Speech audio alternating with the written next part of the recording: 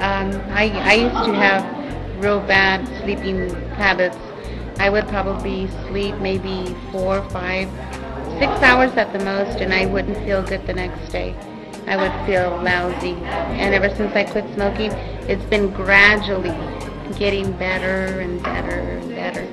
And so last night, for the first night, I got 8 hours of sleep. Wow, that's wonderful. Yeah, and it was like 6 hours, but I still felt better, than before when I smoked and I didn't sleep. I only slept 6 hours. I still felt a lot better now that I don't smoke, but it's made a big